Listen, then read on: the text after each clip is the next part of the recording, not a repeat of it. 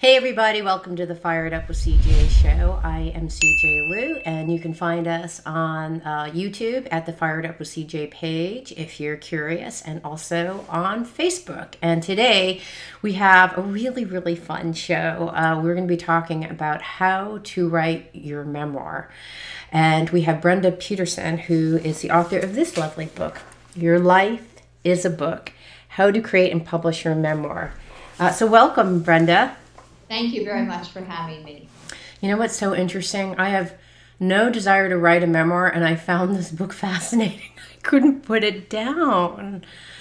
It's really interesting because as I was reading through here, I thought, this is almost a life coaching exercise to answer some of the prompts. You have I guess this is a writing thing, you have some prompts that you would ask yourself to kind of contemplate. They're life coaching questions. I found the whole book fascinating, even though I have no interest in writing a memoir. Well, you and your audience are interested in expanding your life, growing your life spiritually as well as psychologically. So it would make sense that by telling your life story, you would become very much more aware of the kind of purpose of your life. And I think memoir and telling your life story makes you happier and much healthier. Is that because you've written several memoirs? Is that what you experience after writing your books? Healthier, happier, and more aware of your life story? Absolutely. When you look at yourself from a more detached point of view as a character, first of all, you have a sense of humor about yourself, which often we lack when we're telling our stories to friends. You get so passionate about your own point of view that you forget that, in fact, in other people's stories, you might be a villain or a hero. And it helps that I spent my early life as a novelist, so I was always imagining other points of view than my own. When I came to write memoir and tell my life story, I began to use those same kind of narrative skills. And one of the questions I always ask my students is, what is the story you are telling yourself about yourself to yourself? And that question actually came from one of my longtime students, John Runyon, who came up with that, and I ask that all the time. What are you saying about yourself to yourself in your life story? Yes. What were you saying about yourself to yourself in the life stories that you wrote in the memoirs? Or I started writing first-person memoir as a personal essayist. And I had an agenda because I speak for a lot of different animals, like wolves and whales and dolphins. And so I wasn't really that personal when I first started using I. And I felt like I was kind of behind the mask of animals. And in my first memoir, Build Me an Ark, A Life with Animals, I was able to just witness and talk about conservation and the natural world. And ironically, the subtitle of that book originally was A Spiritual Life with Animals.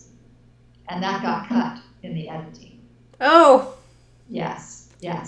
So when I began to write formula, memoir, strict memoir that wasn't just about animals, I began to understand that I had to become a character myself and look at myself with that kind of humor, that kind of self-effacing, and that perspective that says, oh, look at me, look at the effect I'm having on other people, and how does that change them?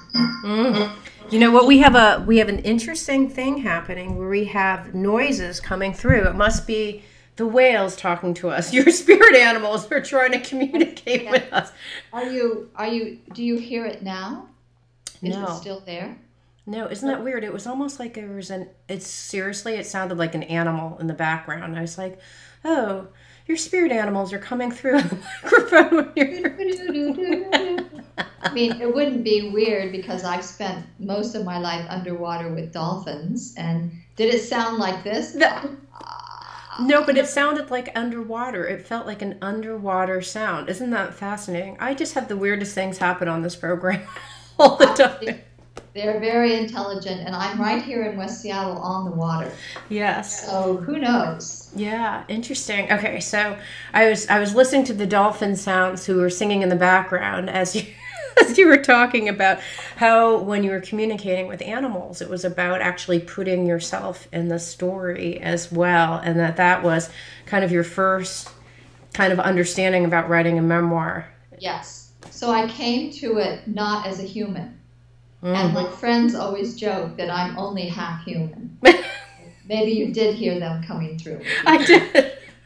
I heard your voice and your inner voice, and I have no idea on the recording if it will pick up, but I hope it does, because it's actually kind of fascinating, because you hear your voice and I hear like a chorus behind you.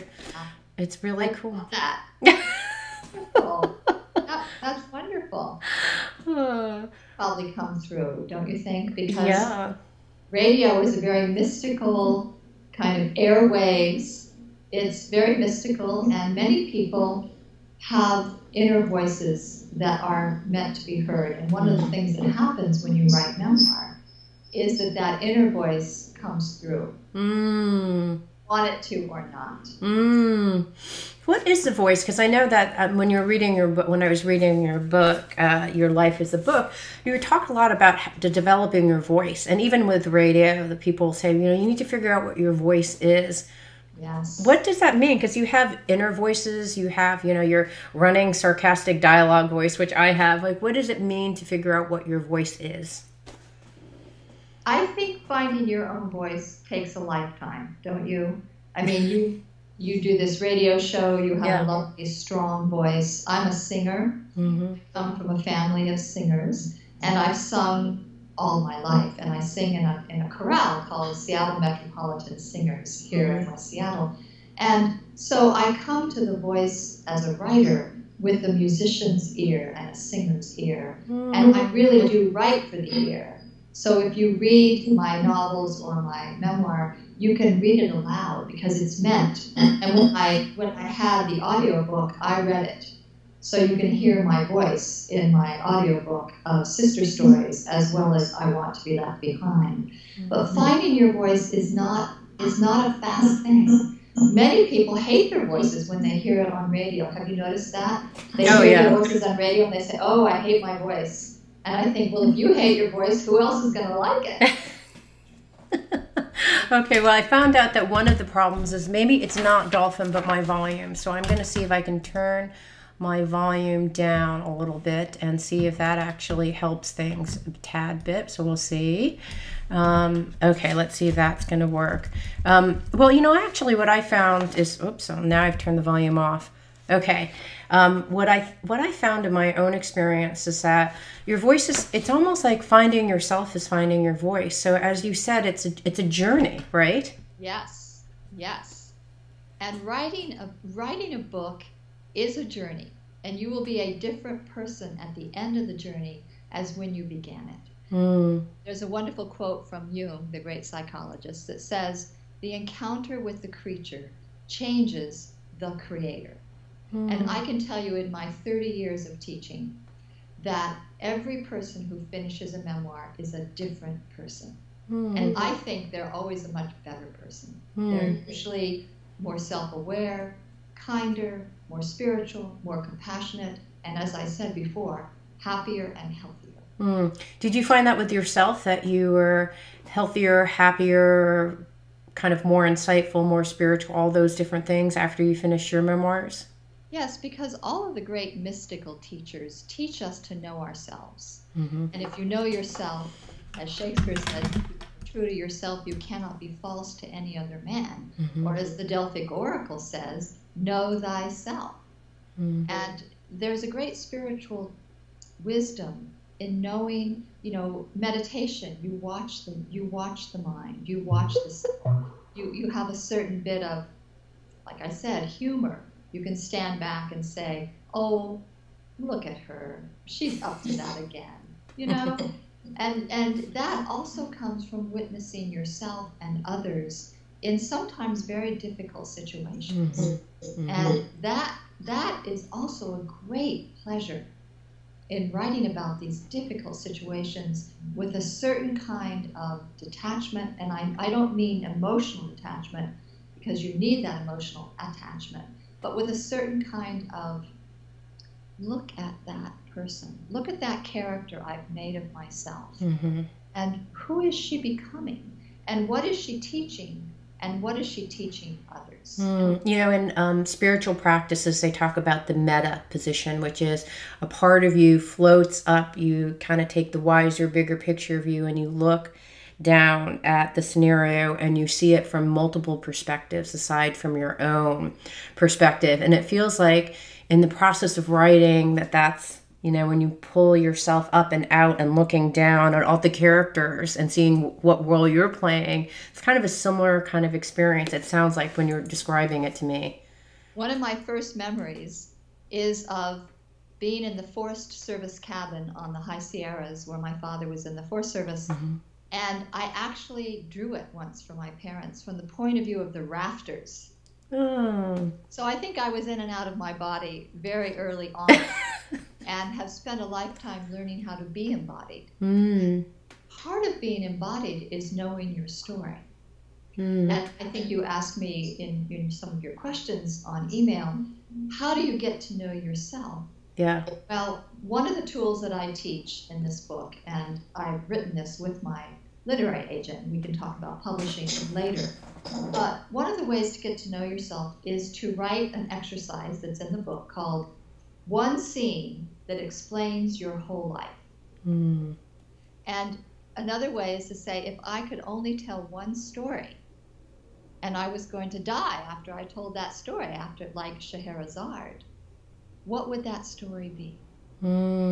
That immediately focuses you and makes you think, wow, this might be the story of my life. The great story of your life has yet to be told. Think it's something like, oh, I had a bad marriage, or oh, I went to the Peace Corps and I was in Nepal, or oh, you know, I survived cancer. But in fact, you might find that your best story is something you least expected. Only comes with doing the exercises. And going through a deep contemplation. All right, so I have some questions going back all the way back to just the basics. Like, what is a memoir? So is a memoir just your personal story, or is it more than that?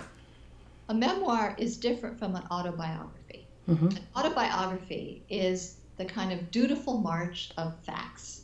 I was born here, I got married here, I had this career, and it has to be chronological because it's more like Wikipedia or, you know, who's who. But a memoir is a true story that's written with narrative technique, so it reads like a novel that just happens to be true. Okay, so that's the difference between, and you know, it's funny, my grandfather, bless his soul, he died when he was 101, and he decided to type out his autobiography, and it's probably about 6 to 8 pages, and I tried to read it with my son, and God bless his soul, but it was one of the most boring things I've ever read. I mean, I really had to force myself to read all the facts, because there's something very bland. Dry. Yeah, and so when you're talking about the arc of a story and writing in that way, how is that different than a factual replaying of all the, you know, the events of my life? I was born, I went to, what's the difference?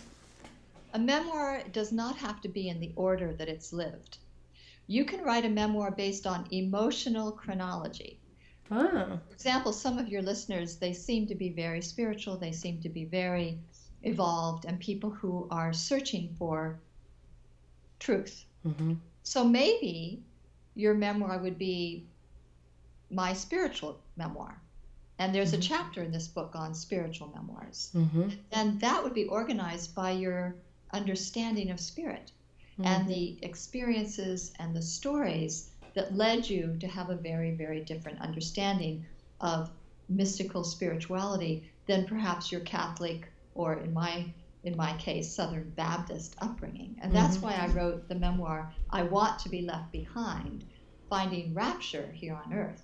And it's interesting because in that memoir, I became a comic character.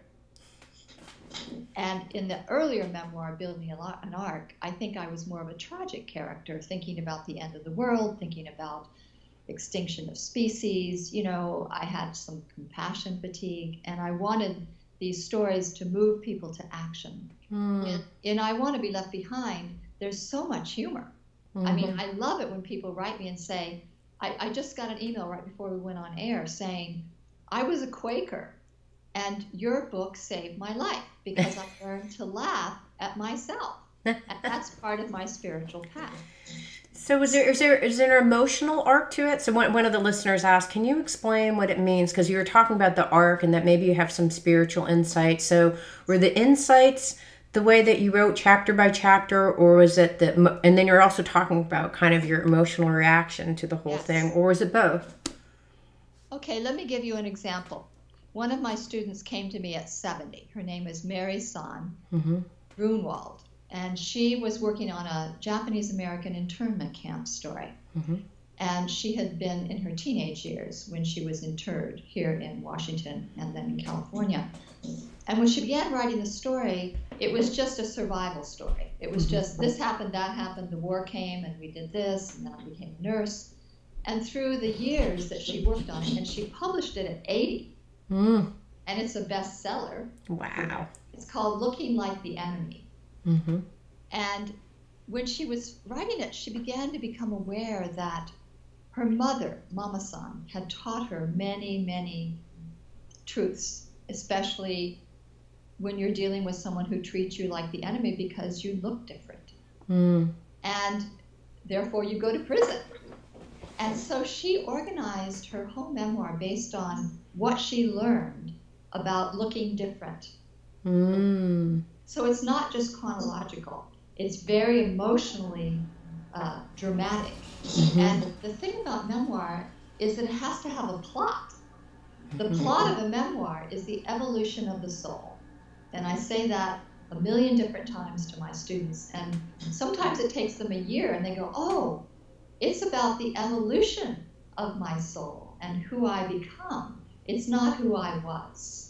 Okay, got it. So it's this evolving story, which is the arc. I always hear the arc of a story, and I'm not even sure what that means. And I looked it up, and then after reading it, I still wasn't sure what it meant. But it said this episodic kind of, what is the arc of the story? And is it really the evolution of the soul that is really part of it, or how are they related? That's my opinion. Other people will have other opinions, but when editors ask, what's the arc, what's the narrative arc of this story, agents or writers will say something like, it's how I grew and changed and then helped others grow and change. That's the narrative arc. So you might start with not knowing something, and then it's how you learn something. Or you might say it starts with how I wanted to travel but was afraid because I had agoraphobia. Or then I learned to do this, and then this episode, and then this happened, and then someone came along and taught me this, like my boyfriend said, travel with me. So it's think of it like Pilgrim's Progress. Right. Think of it like it always has to have some sort of forward movement. Editors talk about what's the forward movement, what's the plot, what's the drama. So instead of thinking arc, because that's a little bit more esoteric, think a plot. Right. And I always say to my students, each chapter you must change and grow. Right. Yeah, I like one of the things that in your book, Your Life is a Book, you talk about this is not a griping session where you're trying to take vengeance and finally get your witness of like this, look at this, how I've suffered. It's not necessarily what that is about. It's about the story of your evolution and kind of taking the meta perspective and seeing, interesting. I was suffering, but then I found out this huge like juicy bit about life, which I think is interesting because I think probably a lot of people would just view it as a way of venting. No, those don't work. That's what I call misery memoir or unprocessed pain.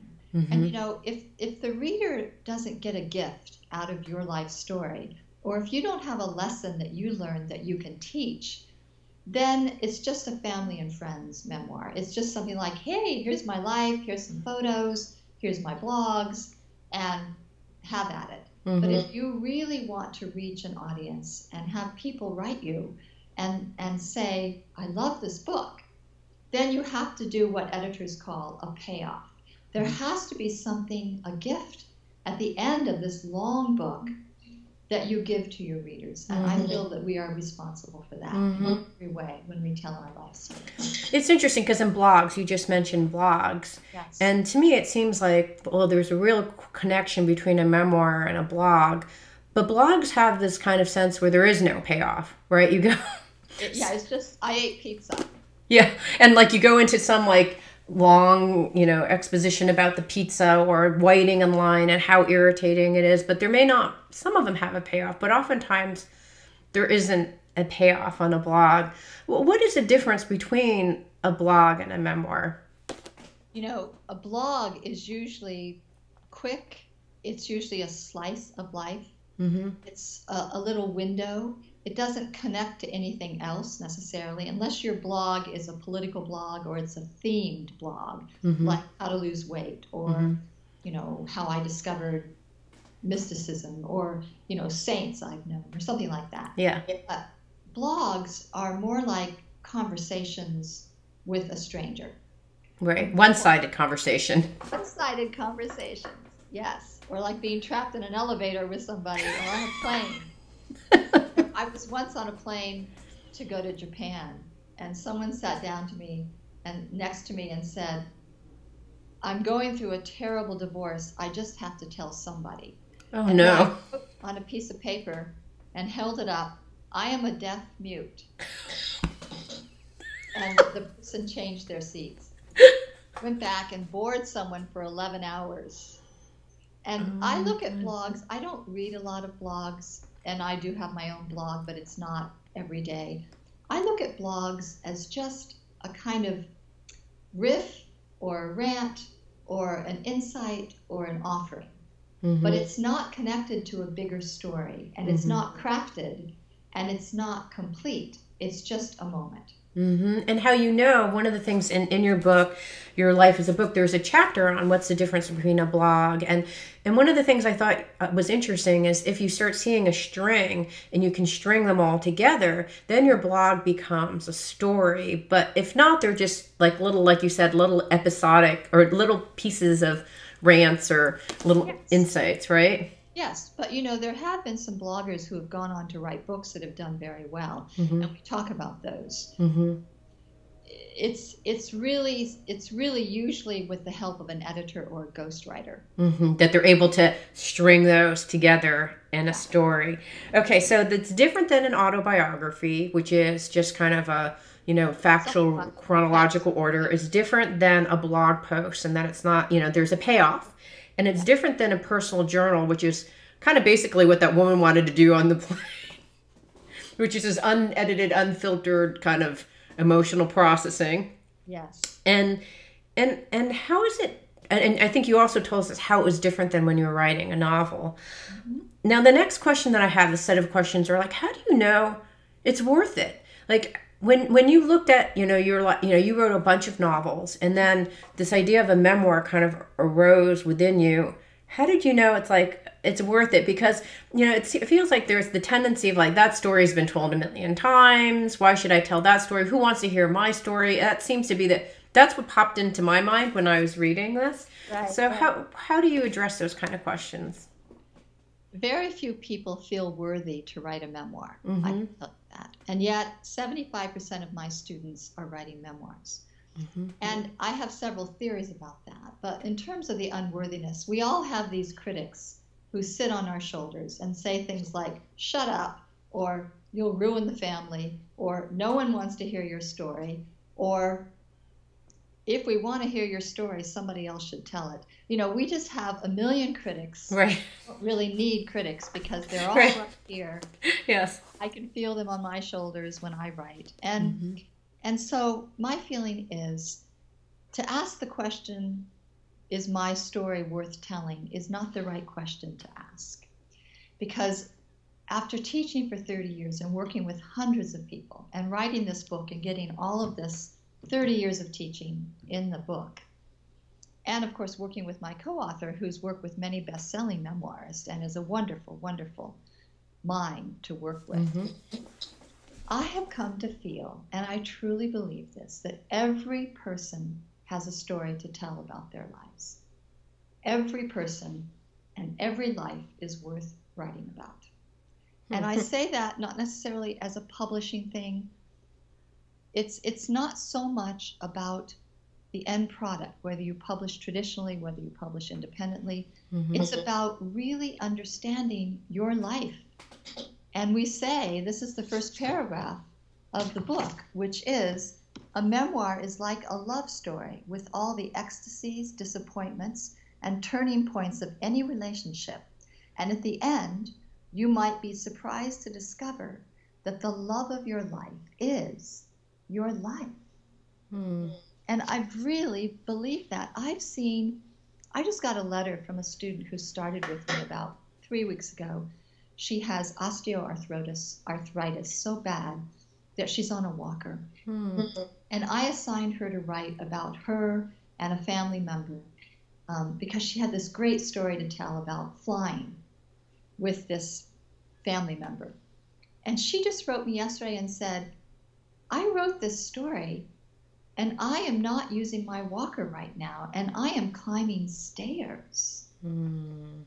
Now, they will teach you, neurophysicists and neurobiologists, that the brain is infinitely elastic and it changes. And there's a New York Times article about that on my website about how writing memoir makes us happier and healthier. But I've seen physiological changes, not just emotional and psychological changes, but I've seen a woman who was deaf, who had 2 hearing aids, come to me, work on a memoir, and now she has no hearing aids and much better hearing. Oh, I'm sorry. I thought when you were telling the story, they were writing about how they could, imagine, as if you're saying literally this woman is walking and literally this person has no hearing. OMG. From writing. Oh my God, that's fabulous. So I just had a major aha, because when you're saying, what clicked for me when you said everyone has a memoir, everyone has a soul, and everyone's soul is evolving. That's why, in fact, we're here on Earth. So everyone has a memoir. And I think this is what kind of clicked in my head, that synthesized all of a sudden. Yes. I think when you float up and you look at that stuff, there's something very healing, because when you can see the truth, the ultimate truth, not your truth, but the ultimate truth of what's happening, and you hear your voices, right? These voices around you, it's healing, and you have these healing miracles. That's my theory. What do you think's happening? I absolutely agree with you, and I've seen it. And it's not that you would do it for your own healing, although you do heal. Yeah. But you do it because if you don't do it, I think it's a sin of omission. I think every soul has a story, and every soul wants to look and understand its story and then tell its story. Because you said it, why else are we here if not to learn and grow and change? And storytelling is all about epiphanies, which means a sudden aha. I have a whole section in this book on building an epiphany, and I talk about that a lot with my students. I'll say, what's the epiphany of this chapter? Or what did you learn in this chapter? And people will just say, oh, I forgot. I have to come up with something. Because so many people just want to get it on the page. Right. But after you get it on the page, that's when the real revision is the soul of genius. And that's when the real work begins. Okay. Well, this is fascinating, because, so everyone has a story to tell about their soul's evolution. It almost seems like this is the journey of your life. Why wouldn't you want to, whether you write it down, whatever form it takes, because some people may paint it, some people may write it, some people will sing it, some people may compose something, but it's like, this is the life of your story, and the kind of contemplation time to figure out what that story is. Why is your soul here? Why are you here on Earth? Yes. That's compelling. Why wouldn't you want to write a memoir? Why wouldn't you? And think about the legacy that you will leave. Yeah. If you have children, or you have the next generation, whether you're an aunt or an uncle or a grandparent or whatever, children need to learn. That's one of the reasons our species has done so well, is that we can pass down to the next generation things we have learned. Whether they take our advice or not, we don't know. But it's almost a responsibility for us to pass on And, there's all these wartime stories that when people came back from World War II, they said nothing, remember? And we really suffered because of that. And now people are telling stories of Afghanistan. They're telling stories of Ferguson. They're telling stories of immigration. They're telling stories that we need to know because we need to grow. So I actually feel so happy to be able to have found this way of teaching people. People call me a book therapist. Yeah, absolutely. People say, I just had a student yesterday who has been wanting to write for a long time. She's a foreign correspondent and she's a journalist, but she has another story to tell that's very compelling. But many journalists don't know how to write memoir because they keep the I out. Right. They're trained not to. So I teach them it's not just the I, but it's the I. And when you put that personal storytelling in, it's a whole other level of intimacy with your reader. And that way they can connect. And it's not just facts on file. Right. You talked before about the process. Give us a big overview of, what are the big steps that you want to take? So, yes, I'm convinced I want to write a memoir. Okay, good. Now, I'm not sure if I'm convinced, but why not? Let's say I'm convinced. Say you've come to me as a student. Yeah, I come to you and I'm like, okay, what are the big meta steps? What are the milestones that I need to go through? Right. Give us a big picture of what they are. Sarah Jane, my agent and co-author, says, start anywhere because that's where you should be. Okay. And so I always say, don't necessarily start at the beginning, just start. And I talk about quilt pieces. I love sticky pads. So I brought here to show you. Let's see if I can turn it over here. Yes. Oh, fabulous. Yes, I can see it. That is all the sticky pads that come from working on I Want to Be Left Behind. And when I first started this, I had a whole wall. I had an entire wall in my apartment that was white. And I just took all these sticky pads and would put them up on the wall. And some people use butcher paper, or as my vegan students say, white paper. And they would just put it up. And then you write these quilt pieces, which are just scenes. So written on each of those, because I noticed that some are blue, some are yellow, some are long, some are short. Good. And I can't read them clearly, but give us an example of so were all these little vignettes, that little stories that kind of popped into your mind when you thought about writing that book? And so you had this whole, slew of them. And what's the length? What's on each of those? Did not write the book in order. Wrote it by scenes. Oh. And so the theme was, in this book, I Want to Be Left Behind, every scene I could come up with in which I was a misfit. I was a mystic and my family was dogmatic. And they're funny. The scene where I get thrown out of Vacation Bible School because the teacher, I'll move this over here now so you can see me better. Yeah. There, how's that? Is that yes, okay? Perfect, yeah. The teacher said to me in the middle of Sunday school, I think I was about 9, she said, get down on your knees and pray to God. I've lost my contact lens. And I, at 9, already kind of a doubting Thomas, said, God's busy. And so I got thrown out of Sunday school. But it was kind of good because I got sent that summer to live with my step-grandmother, who was what they would call now a shaman. Whoa. And she worked with herbs, and she was incredibly wise, though uneducated, in the Deep South. And she taught me all about women's wisdom and herbs and healing. And she happened to be a beautician in a morgue. And she also had her own beauty parlor called Shea Virgie. So she was a fabulous grandmother. And I also wrote about her in my very first novel called River of Light. So if anyone wants to read about my grandmother, read River of Light, because she's a hero in that story. So, that was a scene where I got to write about Virgie again, and it's a chapter called Shall We Gather at the River, where my granddaddy took me down to the river to meet God. Oh, wow. So that's that yellow one over there. if you can see it. That's yeah. So and for people on the radio, there's a big yellow sticky on a board that has like that's the story, the vignette of the whole thing, or it started with the story of being in Bible school. That's Bible school. The next one is Shall We Gather at the River with Virgie. The next one is being in Berkeley, having come from Virginia and being in Berkeley, where one of my mother's friends was a kind of missionary to foreign students, and a dinner table scene where all these foreign students are there, and my mother's trying to convert them by doing East Indian cooking.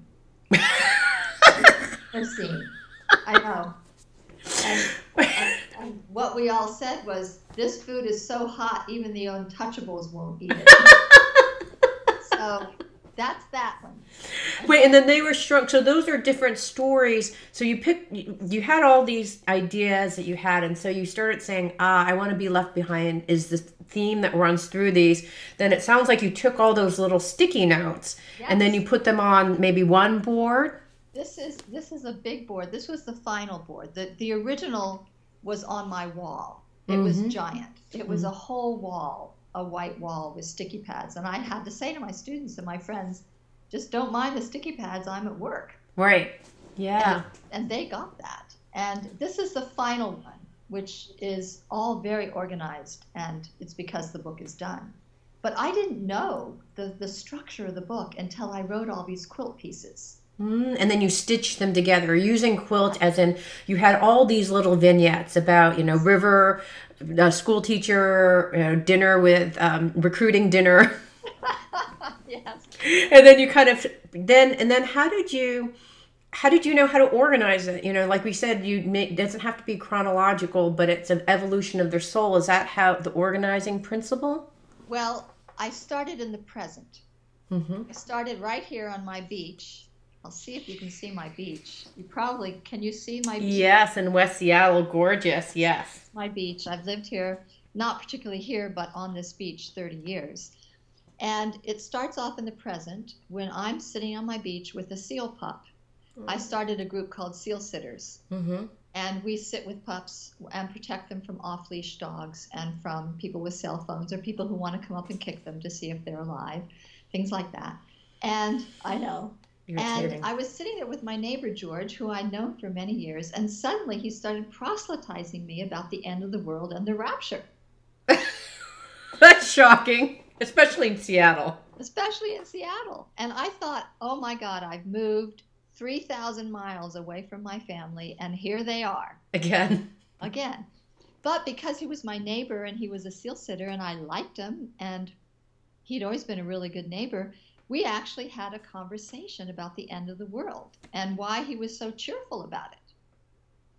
Because, rapture people can hardly wait to check out, Right. They have rapture ready signs and they're like, beam me up, Scotty, kind of. Yeah. So we actually had a very tender and funny and intimate conversation, which I would never have with someone maybe in my family who was more dogmatic. So and he ended up saying this. I ended up saying, George, if you left, if you raptured up, we'd say, there goes the neighborhood. And he started laughing, and we just carried on. And so that's the first chapter, because that sets all the major themes. Right. It's the pattern, so to speak. It also shows that I've survived. Yes. Right? Yes. And then it flashes back to the childhood. So that's one way to structure it. Now that board was probably a lot bigger. You had your whole wall that you distilled down. And how did you know what to cut and what not to cut? And, because with quilting, it's probably easier because there's a pattern. But yes. Or is it the same? No, I think it's the same, Cindy, because many quilters are so good that they just come up with a lot of different pieces and then they get the pattern. They don't have the pattern, especially if they've been quilting a long time. They'll just sit down with a bunch of people and say, let's make all these pieces. And then they get the pattern. And I think that's the way I teach memoir. Quilt pieces and then figure out the structure and then figure out the pattern. And I tell you, it always happens. So give me an example of the pattern. So you had the I Want to Be Left Behind. It was like the thread that knitted all these stories together. And then what were the patterns that you saw? And you have these, and on each of the stickies you have little stories. Right. What was the themes or That's a really great question. I think that for me, the pattern was me understanding that I really wasn't a misfit. I might seem like a misfit in this family of very conservative, far right, religious right, Southern Baptist, but we had common themes. We had things that united us, like animals, like music, like love. And so each chapter, I wanted to find a way to find a common theme with people who I don't seem to have a lot in common with spiritually or politically. And I really wanted to walk a middle path. And I hope that I've done that. And a lot of the spiritual folks they talk about you have a soul's journey and a soul mission, and you have soul mates, which come in the form of family members, loved ones, or friends that are all there to help you discover the essence of who you are and help your soul evolve. And so what I just heard, at least when I just heard what you just said, it was almost like oh, look, there's an animal, a cat. I love it. I was like, now I actually am seeing animals. And his name is Tao, Tao. Oh, hi, Tao. He's my little Tao cat. Hi, honey. But it's almost as if it's like your journey with your soul, and there is the theme. I mean, all those people in your life are helping you kind of evolve your soul. It's interesting. Even, I think it was Gurdjieff, the famous mystic Gurdjieff, who said he always kept an enemy close, because sometimes they were the greatest teachers. And I think that's true of Obama, who's talked about, the team of rivals, which is something Roosevelt did. I think that if you are not in touch, I mean, I'm here in Seattle, very unchurched, very spiritual, very liberal, very environmental, wonderful place. Most of my relatives are in Florida and Virginia, which are very, to me, behind the times in the environment and very, very conservative. And yet, we have a conversation that goes back and forth between these two often polarized camps. And I have learned as much from my brother, who in fact is a military man and who is quite conservative, but he read the entire manuscript of I Want to Be Left Behind and made really good, he didn't censor it, but he made very good suggestions, and he asked really good, honest questions that made me go deeper. And he and I are totally different in many, many ways. And I want to touch on that point, because I think that would be a big problem with writing a memoirs. You have family members. In this case, your brother helped you dig deeper, and you're open to listening to the comments. But often in family memoirs, you have your truth of what happened, and the other people have their truth. And like you said in the very beginning, you may be the villain and you think you're the angel. So how do you reconcile that? These are truths from your perspective, and plus there's stories that you're remembering for 50 years ago, right? So they may not even be 100% accurate. So how do you deal with that? Oh, I teach many classes on that, and I write about it a lot. There's a chapter in this book called The Truth, and Nothing But, ? Because one thing that happens is you just have to assume that every person in a family has a different life, has a different childhood, has a different experience of childhood. In my particular childhood, I have very different sibling points of view. And there is no one way. And there is no one truth. We all know that, unless you're a fundamentalist. And of course, in my family, there are many fundamentalists. Right. So there is one truth. They wanted one truth, and they wanted to have control over some of the material. So for those people who wanted to censor me, they did not get to read the manuscript before publication. So you just didn't include them as part of it. I talked to them, but I did not include them. They did not have final say. They could not read it, because I knew that would just be a giant. It'd be like talking to a fundamentalist about Taoism. Right. Or talking to a fundamentalist or someone who believes you're going to hell about being a Buddhist. Right. Those conversations don't work. So don't get feedback from when you know already which people are not going to like it. Don't give feedback in the process of getting feedback. Don't get feedback. That's how you avoid these challenging scenarios. Don't get feedback from people who have the agenda of you telling their story, not yours. So say, I have a confidentiality agreement with all my students, so I can only use certain things that have already been published. Mm-hmm. My students did a book called Secret Histories, Stories of Truth and Revolution and Revelation. And it's a really big seller, and they all wrote memoir in that. And I think the subtitle is Risk, Courage, and Revelation. And I was preparing them for horrible things to happen. And in fact, it was a love-in with everyone who read their stories. And I take that as a compliment to our group, the Salish Sea Writers, because we work so hard to not alienate people and yet tell the truth. So here's the bottom line on telling your truth. Number one, trust the people who have an ability to see beyond their own story, to see yours as readers, whoever that might be. That's usually not family. Right. It sometimes can be, like with my brother and my nieces, who were wonderful, wonderful editors. But if people get angry and they want to censor you and say, that never happened, or you're lying, or that's not the truth, you simply say this to them. I look forward to your book on the subject. Right. It's a hard thing to write a book. It took me a lot of pain and growth to write my books. And they can write their books and tell their truths. Right. Yeah, absolutely. Okay, so that's maybe one writing tip of a memoir. What are some other, in terms of what are some other tips that you may want to give people who are considering, if your top 5 writing tips of things that they may want to consider?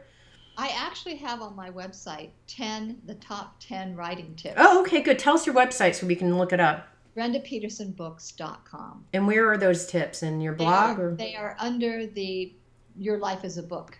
Okay, got it. They're also in Your Life as a Book. Oh, gosh. Did you not see them? No, sorry. I'll look back and see them. You can look back. I'll put a link on my page too. Okay. But I have one of the things that I have as a tip, if you're writing a spiritual memoir, which many in your audience might be, is focus on the questions, not the answers. Focus on the journey, not the destination. Focus on people who inspired you and taught you, not necessarily what you are teaching. Even though, of course, you have to teach. But if you can kind of look at it as you being a doorway for other wisdom and a listener, and the best way to find your own voice is to listen. I'm going to give your audience, since they're listeners, a wonderful exercise from the book, and it's called the eavesdropping exercise, where you go with a friend to Starbucks or some coffee house, you sit down with your computers, and you listen to the conversations around you, and then you each type up what you heard, and I will tell you, you will each have filtered and heard very different conversations. That's interesting. So that's a exercise in knowing that you each have your own truth. And that you listen and hear the world differently because you filter. And so one person is going to be listening to one side of the conversation and not the other. Some person's going to hear something that another person doesn't hear. And that really gives you an understanding of what memoir is and how very different it is, and how I think if you write your memoir, you will change your life, and I hope change the life of your readers. Now, tell us a little bit about, so you told us about your website, Brenda, and so it's BrendaPetersonBooks.com? Books. Brenda Peterson Books. Books.com. Okay, and then tell us about the classes. Do you have online classes or mostly? I will be having, Sergey and I are going to be doing an audiobook and online classes. We have to set that up. And right now I teach private classes. I used to teach at the university, but I teach private classes here in Seattle. And you can go on my website and write me through my website, and I'll put you on my waiting list. Yeah, a waiting list. My goodness. Well, this has been a very successful book. Yeah. And I'm very proud about that. It's my biggest selling book.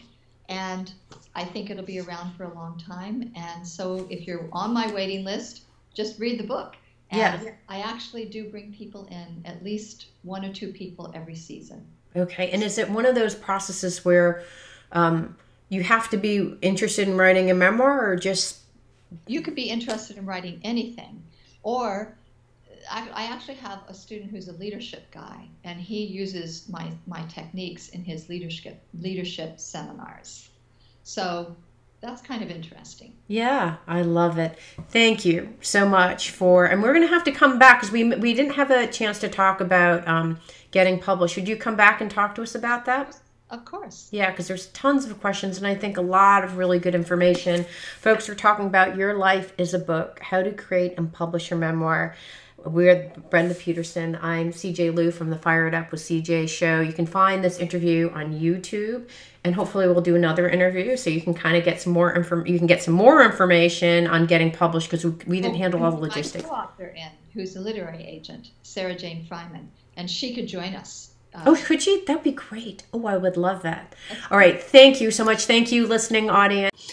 It means so much to me that you're listening to the show, and love your support in any way by giving me comments below, or to subscribe to the show, or share the show with friends. Thank you again for your support. Love and blessings.